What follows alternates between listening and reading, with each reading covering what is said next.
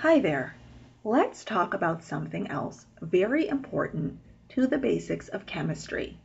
Energy levels, also called energy shells, energy sublevels, also called energy subshells, orbitals, and electron configurations. I've split these topics into two parts, covered in this video and a second video, and I have the time breakouts of each topic in the description box below, so that if you prefer to narrow in on a specific area because of what you've already grasped on this topic, you're certainly free to do so.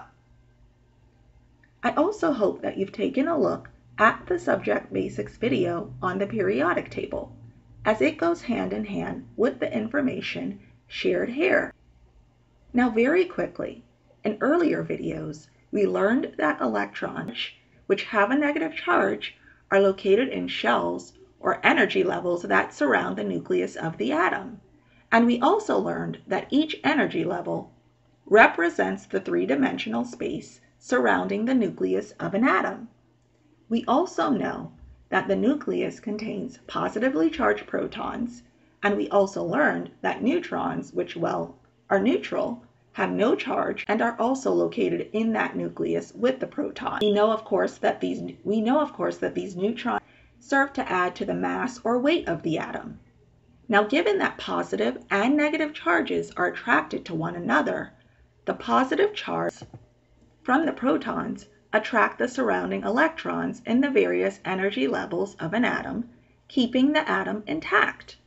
However, an electron can be pulled away from a given atom with the right amount of energy, and the farther away a surrounding shell is from the nucleus of a given atom, the electrons in that outermost shell can be pulled away or shared due to another atom's nucleus seeking to pull in more electrons to add to its own outermost shell.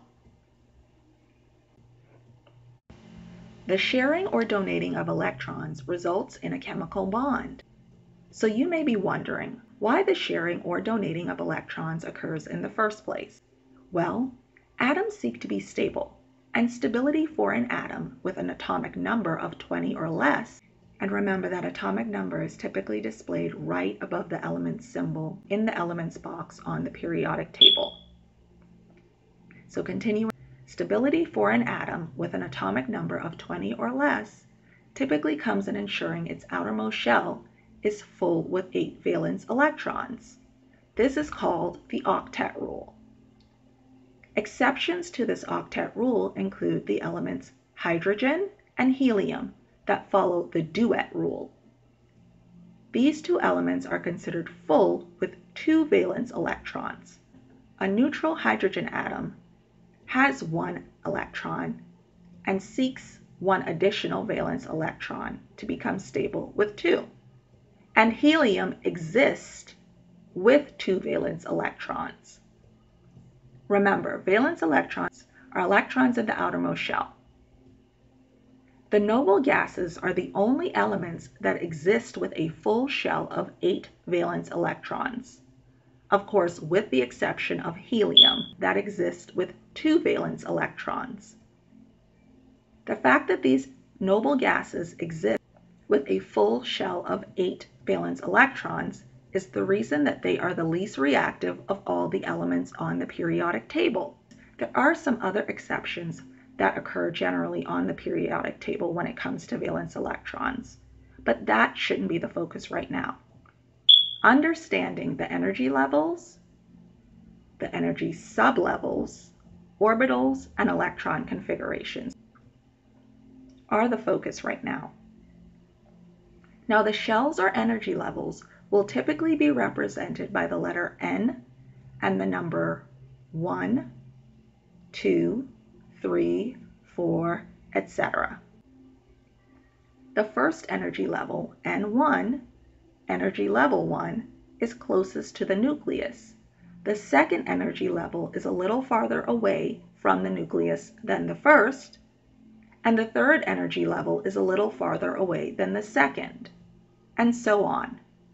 There are times where you may see a diagram of energy levels displayed that use a letter designation instead of the alphanumeric designation N1, N2, N3, N4, etc.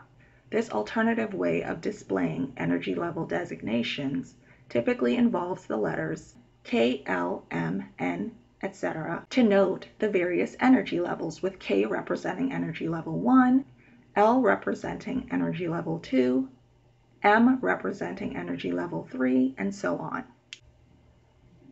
Now it's important to know the electrons of a given atom start filling the energy level closest to the nucleus, moving to outer energy levels depending on the number of electrons that the atom has.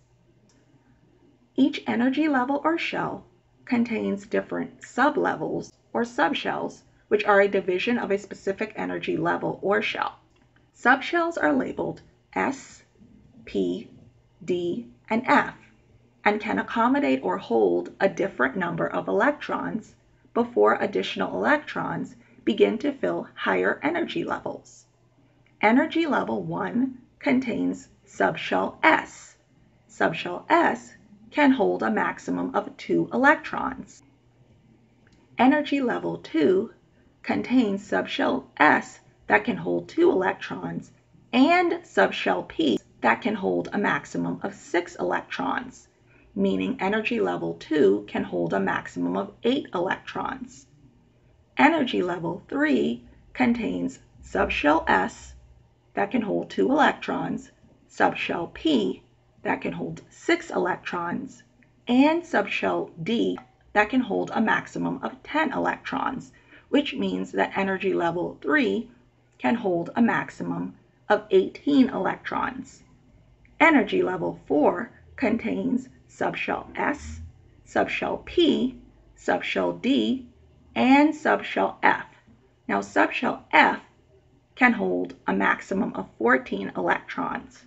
So adding subshell F's 14 electrons to the total of 18 electrons that S, P, and D hold together in total, we see that energy level 4 can accommodate a maximum of 32 electrons.